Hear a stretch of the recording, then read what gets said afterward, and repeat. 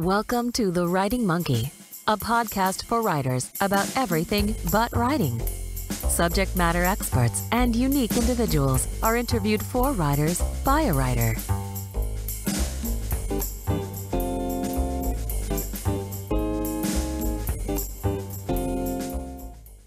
Hello and welcome to The Writing Monkey. This is a weekly podcast for writers about almost everything but writing. I talk to subject matter experts in order to help writers with their creativity. Today we have Cuquis Robledo. She is from Houston, Texas, and she's a little person. She was 3 feet tall but underwent several surgeries and is now an impressive 3 feet 4 1/2 inches tall. But that's just the surface. I know it sounds corny, but reading about Cuquis, I realized just how true it is, that it's what's inside that counts. I can see that she's a giant person in all the ways that really matter.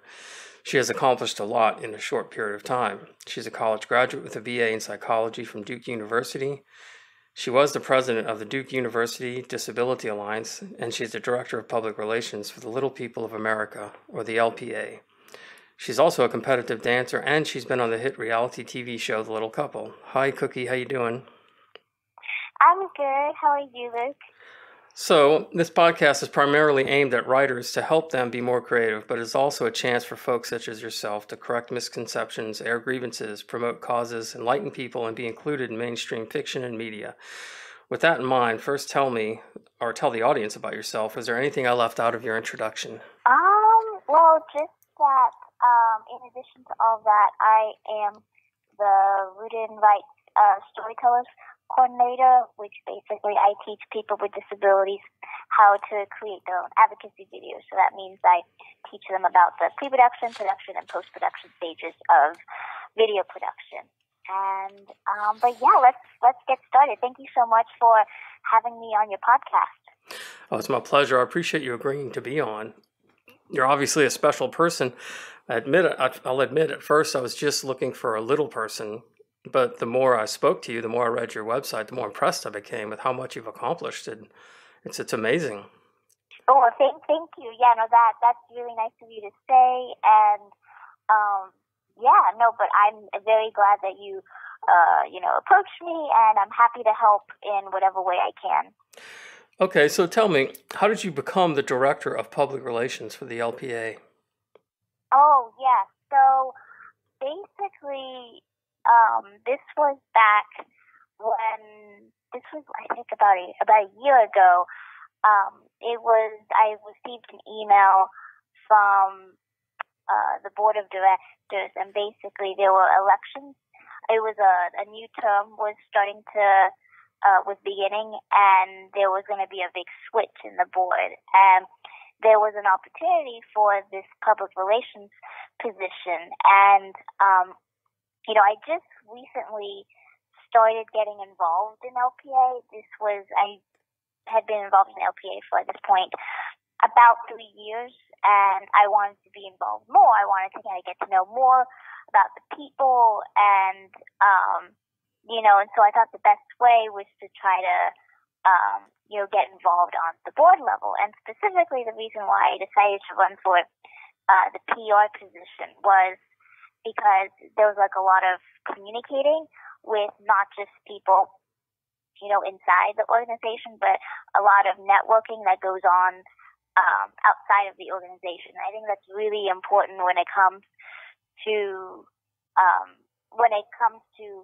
expanding and kind of sharing what Little People of America is about to the world. And so I basically talk with different media companies and different publications, and just to kind of, if they have any questions about LPA, I'm kind of their first point of contact. It's just kind of, give them a little bit about who we are, and then if there are any interview opportunities, I'm usually one or a few. There's also our president who also partakes in some interviews, but basically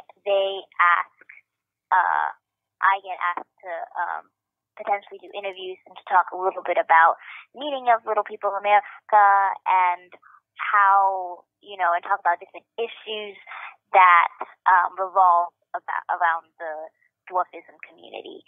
And so I've enjoyed it. It's definitely been a big learning experience. I think I'm the youngest person on the board, so it's definitely a learning experience for me, but I've met a lot of great people in the process, and everyone on the board is fantastic, and I've gotten to really know and learn more about the issues, that surrounds the dwarfism community today.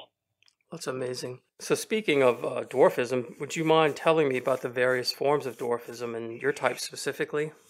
Yes, absolutely. So those over like 500 different types of dwarfism. So the most common form of dwarfism is achondroplasia, and it's the most common. And then the type of dwarfism I have specifically is called Spondyloepimetaphyseal Dysplasia, but I just say it's basically SEMD for short. And I mean, all types of dwarfism, there's a variation of, short stature.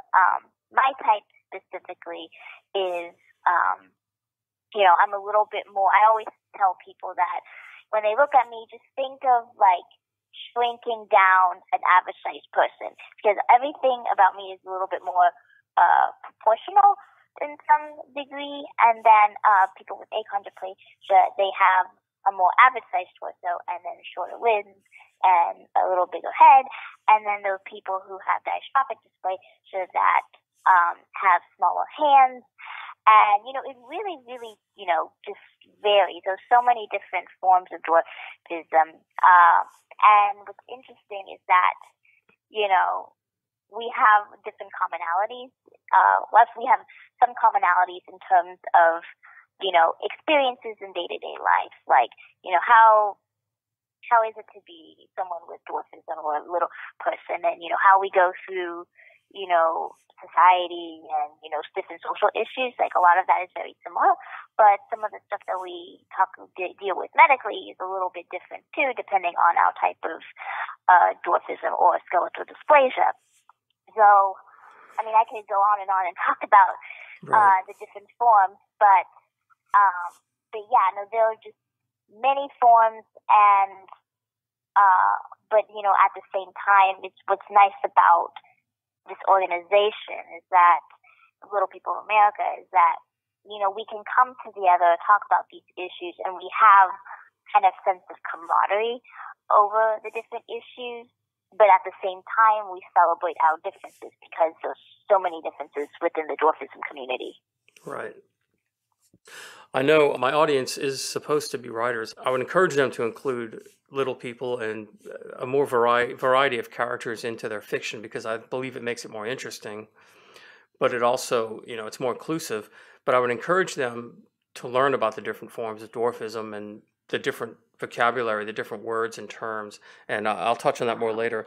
But talking about dwarfism, I read that your form of dwarfism doesn't affect your intelligence or your life expectancy, but you mentioned in your website that you might need to have your spine fused at a later date, and I was wondering what that meant, what that means for you, and what that actually means. Yeah, no, that's a really good question. So right now I've had 2 spine surgeries in my life. Originally, I developed a 100-degree curvature in my spine, a form of scoliosis, and so when I was 11 years old, I had to get that fixed and corrected. So I actually had this new growing rod in place back in 2007, where and this was only done in Paris, France at the time. They had nothing like this in the United States. And basically, the rod, I was able to, continue growing without having to go in surgically every 3 or 6 months to expand the rod. It was just using a big block that was like a magnet, and just my mom would turn it or like twist it like over my back, and you could hear like the chamber clicking. And so my spine would continue growing without having to go in to have more surgeries. And then I had to get that rod replaced with a regular static rod. So, so basically what, most, at some point, I think most little people have their spine fused, and that usually is a result of, sometimes those complications with, the current rod that we have. So right now what we're trying to watch is to see and make sure that the spine is, stable. Like right now it is pretty stable, and the rod hasn't become disconnected. There is a chance that in the future, when the spine is fused, basically that, and I think at this point I'm done growing, but basically that means that I feel like my mobility would be a little bit less once I have my spine fused, because all my joints will get more compressed, and the fusion will help in the long run to prevent my spine from actually like going back to its original form of my scoliosis. So basically, the fusion would basically stabilize my spine without having to have any metal rod kind of in place there. The only issue is what I mentioned before, is that I would kind of lose some of my flexibility and mobility. So we're hoping that, if we just kind of watch and if I take care of my body really well, that fusion spine fusion maybe won't have to happen. But I do have to prepare later on, maybe as I get older, maybe in my 30s or hopefully later, that I might have to have that. But here's to hoping that maybe I won't have to have that in the future. Yeah, and medicine and science keeps getting better exponentially. And, I've had my share of broken bones and surgeries over the last few years, so I know a taste of what you've gone through a little bit. And I was amazed. I've had surgery recently that a few years ago would have involved opening up half my body, and it would have taken me months to recover. But using the robotic surgery, they were able to go in there with these little rods, and I was walking around like a day later. Yeah, no, it is incredible. Yeah, after my second spine surgery, they had me up and walking 3 days after. So it's amazing how, how now technology is a lot less invasive. So, who knows, maybe in the future, if I have to have another spine surgery, it won't be as severe as a spine fusion, but we'll see. Maybe they'll just put a robotic spine in you. Who knows? I mean, seriously, they're able to 3D print things and build things so small now. It's incredible. Exactly. But, I'm going to keep mentioning your website. I spent a lot of time reading it. It was pretty incredible. It's really well developed. You're a great writer, and you have pictures and you've documented your surgeries. It's I'm definitely going to have links on my show page to your website and various sources. Oh, great. Thank you. Lots of pictures of you, really cute. Videos of you dancing, which are awesome. Yeah, thank you. Thank you. So you talk about your childhood, and I was wondering if you would share with us when you first realized you were different, who talked to you about it, how you handled it, how was your reaction to that? Yeah, and so I think I was around 6 years old when I realized that I was definitely different than anyone. I had gone from like a very small church school from preschool and kindergarten to then a really big elementary school where the class size was like about 20 people, and like I noticed people or the kids would like start kind of pointing and staring and making fun of me and calling me words like baby and, asking me questions like, can you read? Can you ride? How come you can walk and talk? So, then I realized, because I never had gotten asked these questions before, so then I asked my mom, and then my mom taught me how to kind of defend myself and just kind of tell how to approach kids or later on like adults if they started asking these questions. And so basically my response would be, well, God made me this way, or, oh, just my bones grow at a slower rate than most, but I can do everything that you can. And then I remember there was this one time when I was 7, and I was on the playground with my friends minding my own business, and there were these kids on the, that wanted to get up on the play set, and they were heckling me and saying, you can't be up there, you're just a baby. And I was furious at this point. And so I got up and I yelled at them, and I said, you listen here, you can't tell me what to do. I have every right to be on this equipment as much as you, so just back off. And they listened. And they actually turned to each other, and one of them said, "Oh, we shouldn't have said anything." And then they left me alone. And like I said, that's kind of one example of when I really felt I truly advocated for myself.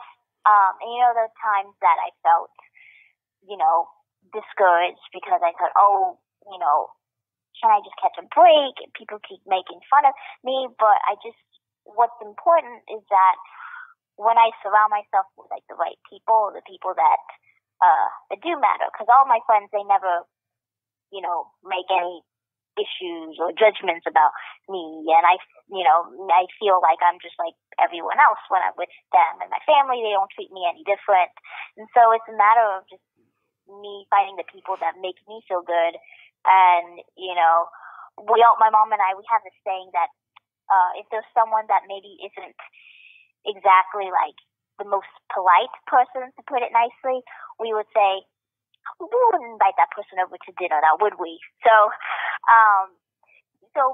in life, I've had, bullies and people teasing me because I was different. But I think, in the end, I've developed a pretty thick skin. And like I said, I've had my bad days too. But I think everything has made me a lot stronger. And just as long as I surround myself with the people that love me the most, that's all that really matters. Yeah. Well, you know what they say, what doesn't kill you makes you feel terrible about yourself. No, just right. joking. No, what doesn't kill you does make you stronger. And, exactly.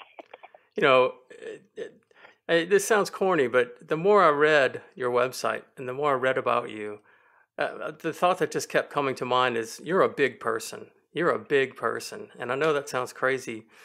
I don't know if it sounds pandering or condescending. It doesn't mean to be, but that's the thought that kept coming to me is there's so many people out there, regardless of their height, that are just small people, fearful or hateful or very small-minded, limited. You're a big person. And that just kept coming across to me. And I hope you don't mind me saying that. I hope it doesn't make you feel anything but good. No, that does feel good. It's interesting that you say that, because it's interesting because when I'm with people that really care about me for who I am, I forget about my size, and it's just nice to feel like, oh, I'm just it's nice to feel like that I can be bigger than what my size is. And exactly. Yeah, no, and it's interesting that you say that, because part of the work that I do is very disability related, and one of the things that I try not to do is, because what comes with the territory of my work is there are a lot of people that can be really bitter about life and circumstances, and I try really hard to stay away from trying to be bitter and angry, because that's just not who I am. And so it reminds me about being around the people and kind of reflecting on my life and realizing that I have a lot going for me, and I had a lot of struggles growing up, but in the end, life is life. You live life once, so you need to make the most of it. That's what I tell myself. So thank you for saying that you think I'm like this big person, because I want to feel like and be like that big person. Well, you know what I mean, yeah. And I know because you mentioned on your website you were hesitant to get your go through the surgery to have your bones lengthened because you didn't want to give up your identity as a little person. Yes. No, yeah, so that's one thing that's interesting about the Little People of America community is there was kind of two sides to the bone lengthening issue. Like there's one side that's very against it, that we're born the way we are, we should embrace, have pride, in our bodies, and then there are other people that feel like I need this surgery. I want to be like everyone else. I want to have the height and be like everyone else. The way I looked at it when I was trying to make my decision, and most people when they have this bone lengthening surgery, they usually do it in like 3 rounds. So they usually start when they're really young, like 6 years old. Then maybe another time when they're like middle school, and then another time like towards the end of high school. So, throughout the process, you can probably gain almost as much as like 16 inches in height at the end. Yeah. But so, and this kind of goes back to, the different forms of dwarfism. Since my form of dwarfism I'm a lot smaller than someone who has achondroplasia, I already knew that no matter what, I was always going to be small. And I knew that if I gained any more height, I was going to look like someone on stilts. And that wasn't me. Yeah, and that wasn't me. Part of the reason I wanted to get this surgery was I wanted to be able to drive. And so I'm not saying that this surgery, you have to get the surgery in order to be able to drive. Because there's, so many ways nowadays with technology that you can drive without having the limb lengthening surgery. But for me, I wanted to be able to use pedal extensions, and one of my good friends and idol, Jen Arnold from The Little Couple, I wanted to be, like her. And so I thought, well, if she's able to drive, I just need to get around the same height as her, like in terms of like from the inseam to the bottom of my foot, and then I'm golden. So that was one of the main reasons I had the surgery. And another reason too was I was going off to college very soon, and I wanted to be able to just reach counters a little bit easier, reach tables easier, and it actually did make quite a difference. My momentum when I walk is significantly better because of it. So I can walk a little bit longer distances. And I felt more independent once I went off to college after I had the surgery because, it just helped me reach things a little bit easier. And than if I didn't have it. And then, now I recently got my driver's license. I now have a car that's getting modified. So, it all, this was done like 5 years ago. And so it all comes in full circle. So now looking back, it was really difficult. Like, I'm not going to lie. It was not easy. I'm not going to sugarcoat it. There were moments where my mom and I would be crying, and I kept thinking, is this worth it? It was just a lot of pain. I'd have to do physical therapy an hour every day. And, it's hard when you have a bunch of hardware kind of attached to your legs, and it's like total 4 pounds of weight on my legs. It's like almost a quarter of my weight. So, but, looking back now, I feel really good. Like, I feel more confident. I feel, my momentum in walking, I feel is a lot better. And I can feel like I can do more things because of it. But at the same time, I knew I was always going to be small, and I was okay with that because, I don't think I would be me if I was anyone else or if I was any taller. But all of that adversity and challenge has really fueled your greatness. Yeah, thank you. Thank you. Yeah. So we talked about some of the bad times, some of the challenges and the hardships. But overall, have people treated you fairly nicely and decently for most of your life, your experience? Yeah, I think I would say that, with the exception of kids who they can ignorant and sometimes and they don't know how to approach me, or the staring and the pointing, and with the occasional adult who maybe doesn't know how to respond. Other than that, once I got out of elementary school, it's interesting. A lot of people mentioned that bullying gets worse in high school. It got better for me once I left elementary school because I was surrounded by people who, same age as me, who were open-minded. And then obviously going off to college, and that really helped because people, at least for me, they were pretty open-minded with who I was. And so I thought, I guess I could say I was pretty lucky with the people that have been in my life. That's great to hear. that I've had a great support system. And I think it just comes with trying to surround yourself with the people who matter to you.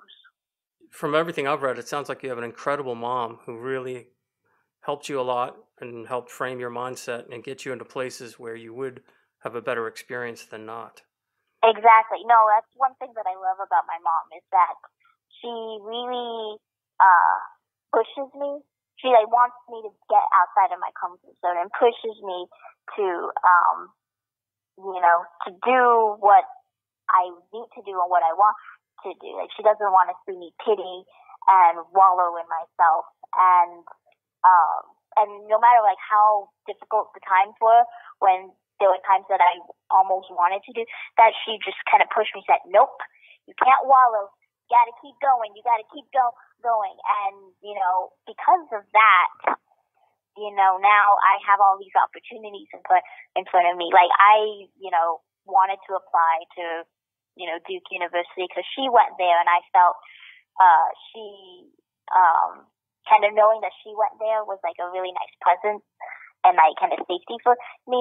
But it was also intimidating too, because it was my first time living away from home. And my mom said, "Okay, well, you know what? You can either go have a great adventure, or you can stay in the house and go to like community college or something." And then I realized, no, I need to do this. And so just kind of her pushing me to get to where I need to be, and always like cheerleading me. And she's always telling me that she's on my team, and I wouldn't have any other team player on my team than her, because she's an amazing, strong woman who I don't know what I would do without her. That's incredible. So I was going to ask you, shifting gears from the challenges and the negative things that might have happened, are there any humorous or funny stories that may have happened to you due to your short stature? Do you have a good sense of humor about it once someone gets to know you? And no is an okay answer. Well, I remember this one time at this, I went to a conference in D.C. for work, and I was more making fun of myself just to kind of get the audience to laugh at one of my presentations. So part of what I do is I teach people with disabilities how to make their own advocacy videos, and part of the videos that we make are really short. So part of what my team and I were pitching was the importance of making videos for social media that are very short. And so then I said, well, and it makes sense, because good things come in short sizes or short packages. And then people laughed, and I said, "Oh, I just got it," because then I make it to seem like, "Oh yeah," and that also refers to me. Oh, that's funny. So I don't know. That's, for some reason, that's the only thing I can really think of. No, there's some things that I do joke about, like about my size, because you have to make light of the situation. You can't really get super, super deep into the wallowing and the pity, because otherwise then you're just going to get stuck there. So if it's things like that can make people laugh, or like especially like, just kind of pointing out the obvious, like if I'm giving a presentation, like, and yes, I am very short, then it kind of breaks the ice a little bit, because it's like, well, once I state the obvious, then it's kind of like, well, once I state the elephant in the room, then it's all good.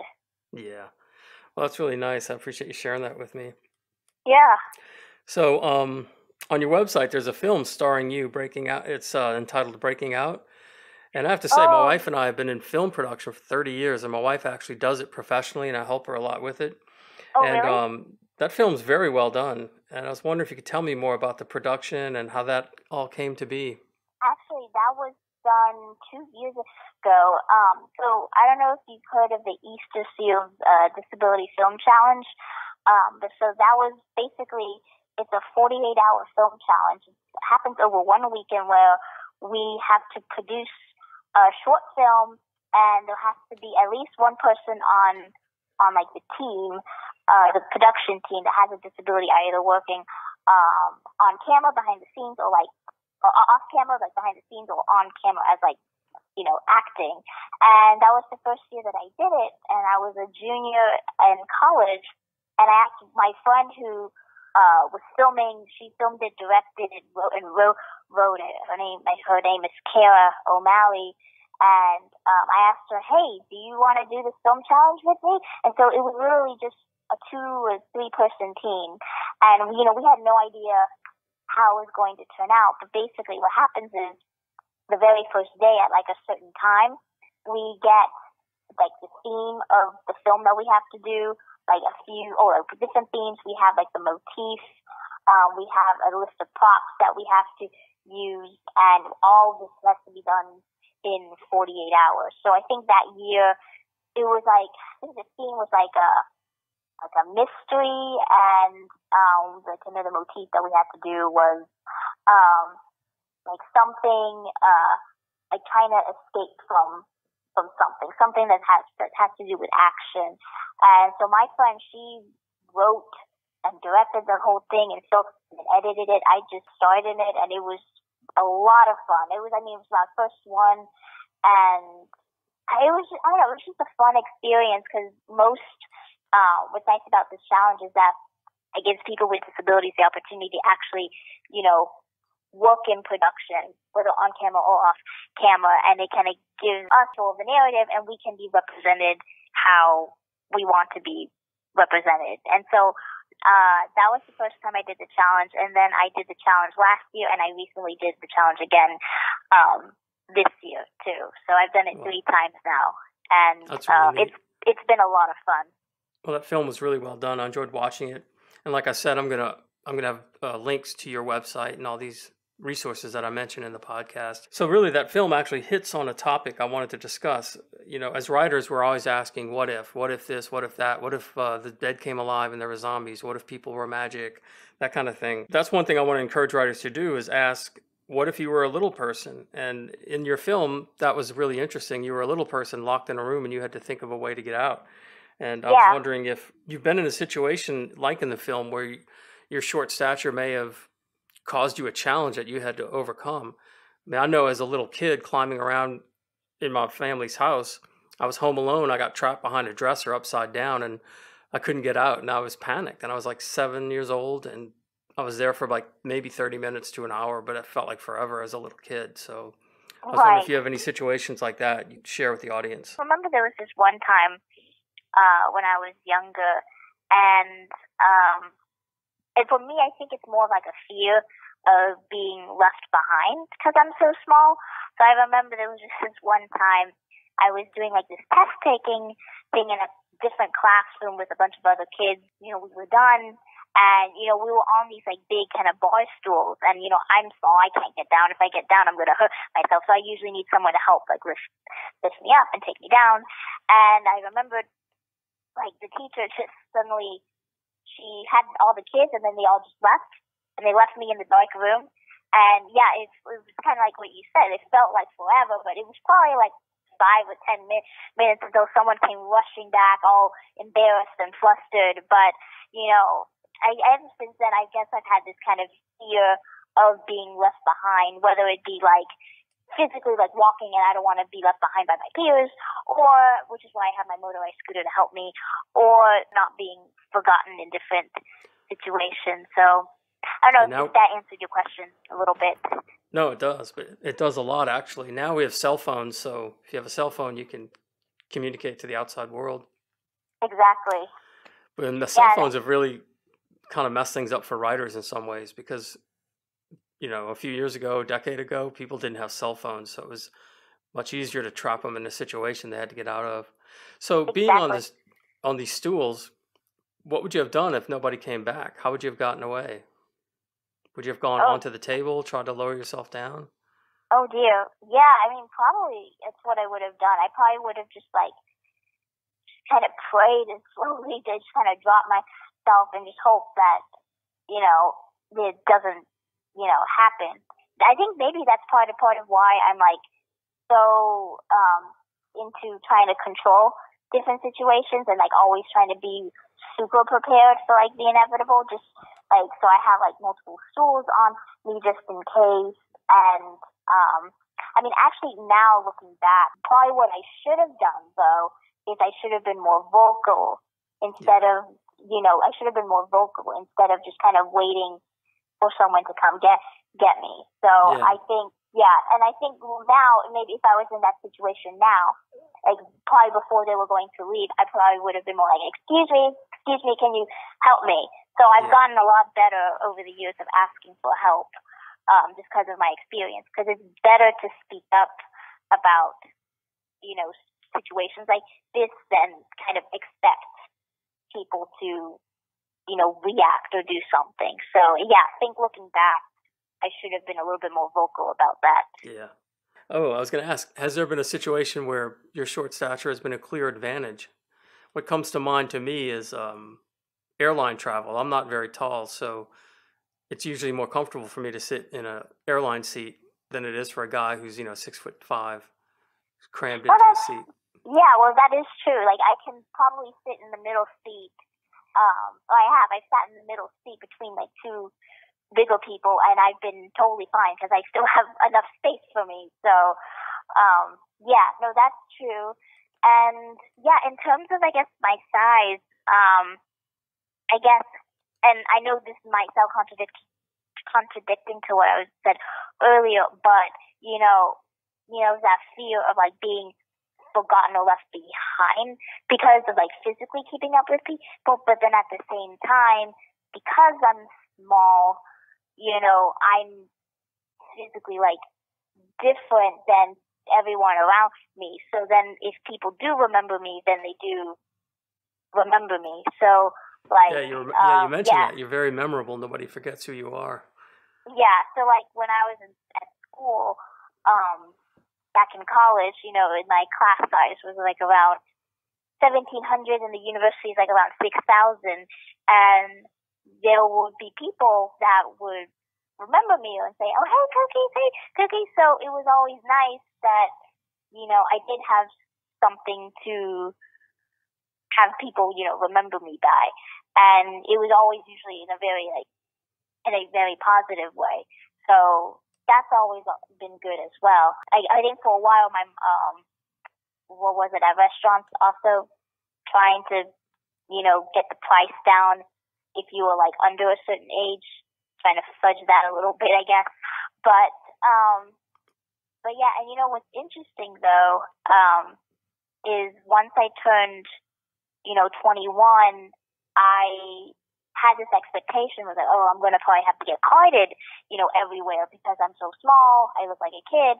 But on the opposite side, I actually have not gotten as carded as much as I thought I would. And I think part of it is that I think people are afraid of like offending me, of like asking kind of like, how old are you type of thing. So they just kind of like assumed that, okay, she knows what she's doing. I'm not going to ask, here's your drink. But they're always like very nice about it. So it's very interesting. And it depends on the person. But I just noticed a lot recently that I haven't gotten carded. And I think part of it is that maybe I think people are more open-minded and they don't want to assume, the worst. If I did get carded, I would totally understand because that is part of the process. But I find it interesting too, that I think that people don't want to make that assumption, which is good. Yeah, that's a big reason I'm doing this podcast. Is I was raised in New Orleans, which was a very multicultural, diverse city, and I was raised by a mom and a dad, and who encouraged me to embrace people's differences and to talk to people. So part of why I'm doing this podcast is because people more and more nowadays don't want to have these awkward conversations. And it can be very awkward to ask somebody about their height or their race or their profession or their former profession or their addiction or whatever. But I feel like I want to do it because it helps writers a lot. But it really helps people like you who are different, who don't want to be ignored. They don't want to be gawked at. They want to be talked to.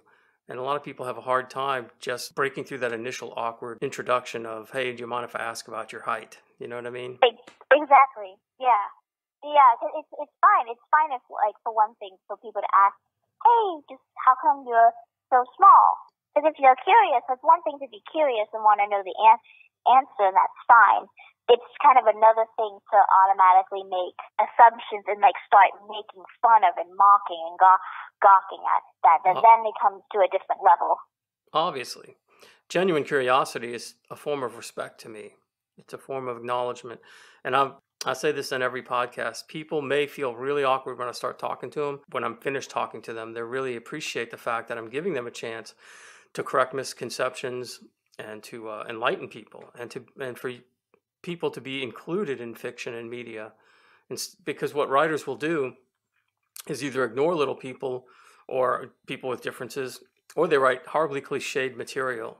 They, because they don't want to have the awkward conversation with someone, or maybe spend the time reading about. Yeah, exactly. Like not doing their research or actually, getting the chance to talk to someone who's a little person, getting like actual background knowledge. Yeah, and it adds a lot of depth to your writing when you're able to use the right vocabulary or understand things that only a real person in that situation may understand. There's a whole lot of information, customs, traditions, vocabulary words. I was going to ask you about what would be some of the more offensive portrayals of little people you've seen in the media. I know there's older material, but what are some of the more things that offend you when you see little people represented in the media? Yeah, because they're more like the older stuff, like the Oompa Loompas and like wizards and all that stuff. Like in the past, I'm trying to think recently, 3 billboards outside of Ebbing, Missouri, they had famous actor P.O. Dinklage. There was this one, someone wrote actually specifically to me, and they said that they went to see the movie, and Peter Dinklage played someone who went on a date with someone who's an average-sized woman. And I think in the theater, there were people laughing at the fact that that was even happening. And the woman who wrote to me was very upset just kind of about that. So, I think it's a matter of like, if you're looking at media in terms of like the relationship between someone who's a little person and someone who's average height, not to really like gawk or make fun of that, because, that can happen. And, I think it should be more, that should be talked about a lot more. And then I think another thing too, like in the media that, that's interesting that, I personally don't really like, but, and this is a kind of a controversial subject, but there have been like a lot of publications about, and like media talking about like, midget wrestling. And and basically, ultimately it is up to the little person themselves if they want to, go into that career and, do it. But it's more of, the way that the publications are writing about it, that it's very demeaning. And, I just personally don't know if that should necessarily be. I think the media should look at it in a completely different light, and I think there should be both perspectives out there. And so that's a really big issue too. That that's what I was talking about. The when you demean somebody like that, midget wrestling, midget bowling, that's very demeaning. I was curious about, because I could see some points of view like Oompa Loompas are characters, and even the Ewoks, those are characters that they got a lot of little people to play, children or little people, I think. And so you consider that offensive, the Oompa Loompas? I think it has to do more with the fact that there's this presumption of little people can only play these fictitious characters. Okay. Like, I think one thing that I think Peter Dinklage has done pretty well is that he's played a variety of characters, and, there have been, some characters that he's just, a regular human being. But I think there needs to be more awareness for, like, the roles. Like, I think there needs to be more openings for people with people with disabilities and little people to play Right. just a person.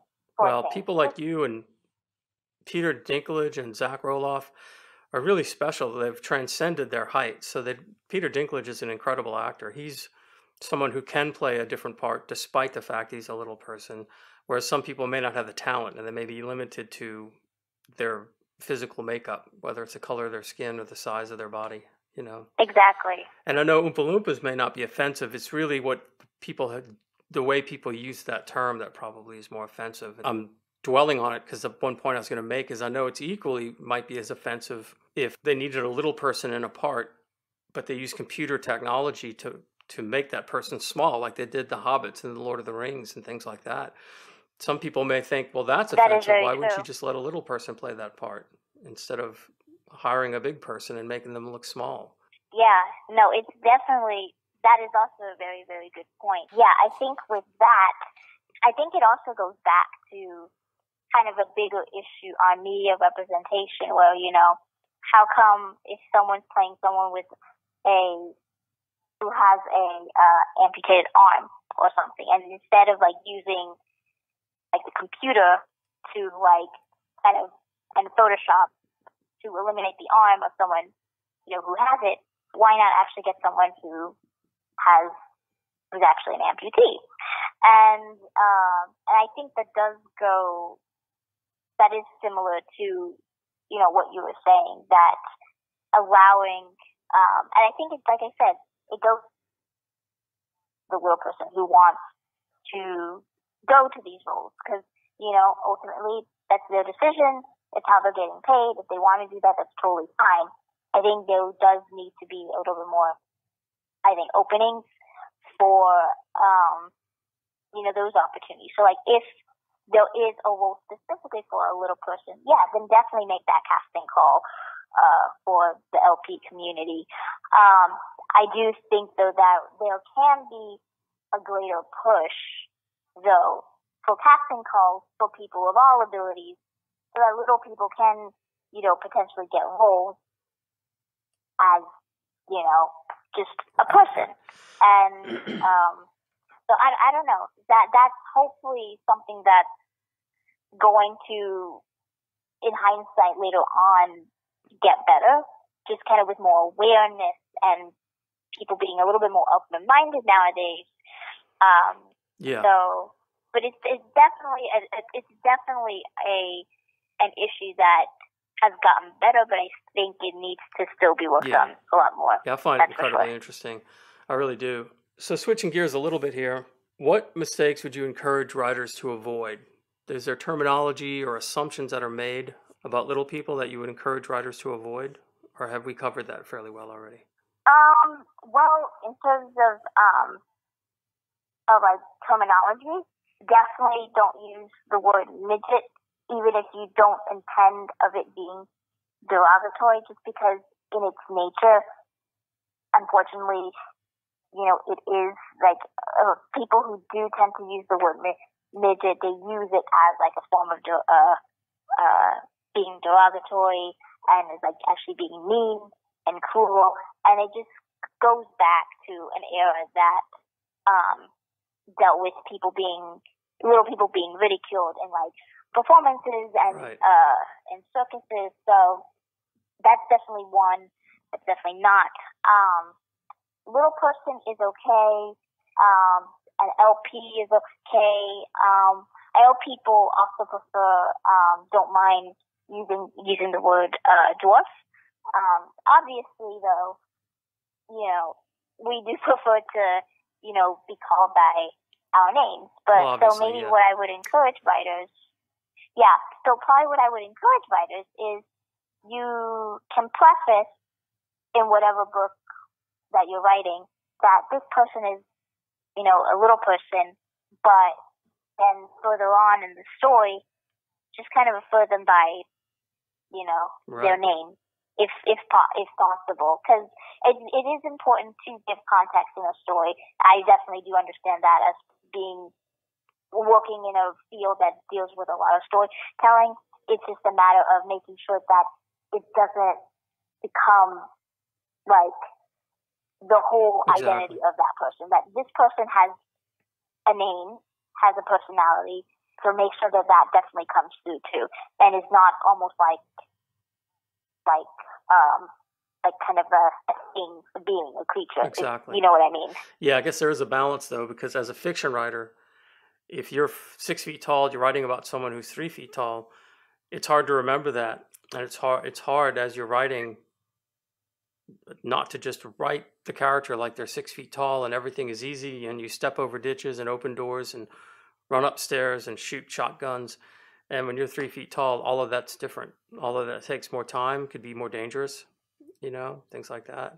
Yeah. We're getting close to the end here. And again, I want to thank you. I'm going to make sure that people have all the links and information they can on you and your causes. And I was going to ask you if there's a source that you would point a writer to if they wanted to include a little person in their fiction. Are there books or sources you would point them to?